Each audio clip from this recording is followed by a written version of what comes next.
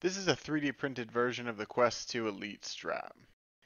It can be tightened, it locks into that size, and then it can be unlocked to loosen it back up. Before the assembly, I just want to show you printing this piece because it's the piece that takes the most filament.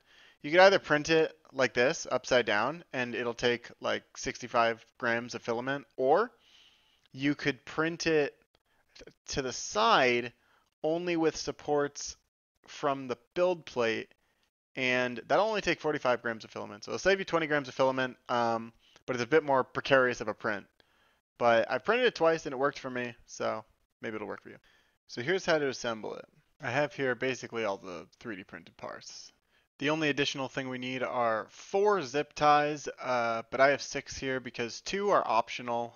You'll see later what they're for if you want them. So the first thing we're going to grab are the handle and the smooth ratchet body. Note that there's a smooth ratchet body and a jagged ratchet body. You can see the teeth on it, so make sure to grab the smooth one. So put it on the handle like this, and then we're going to grab the ratchet clicker.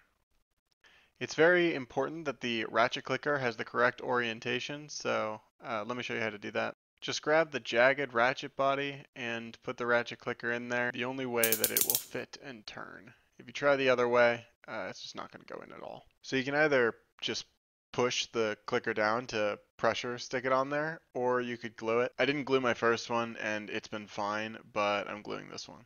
Now just put the jagged one on here, and you're going to want to make sure that you have these 2 modes based on if you're pulled out or pushed in. In the pushed in mode, it'll click when you turn it, and it'll only turn in one direction. In the pulled out mode, you need to be able to freely turn it in both directions. This is how you loosen it.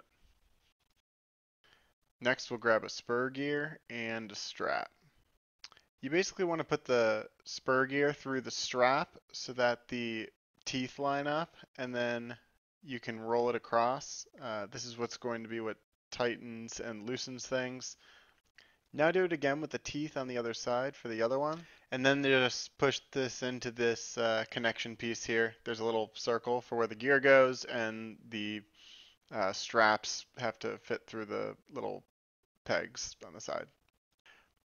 Now grab this peg piece with the circle in the middle and the strap guides, these little wings, and it should fit together pretty intuitively like this. Now grab the ratchet piece from earlier and feed the pegs through the holes. Next, you just start feeding zip ties through these zip tie holes. They should go all the way through. Then you just take the the headrest piece and feed the zip ties through the little connectors here. Tighten up those zip ties, and now let's make sure that it works. Make sure that when you push in and rotate it, it tightens but can't be loosened, and when you pull it out, you are able to loosen it. Tighten it and cut off the excess. Now this is the optional part that uses 2 more zip ties. You can use them to kind of guide the straps a little bit more. Just don't tighten them too much. Now just snap these onto the side of your Quest 2 and then slide these in. It's pretty straightforward. Take the top strap and feed it into this top strap holder.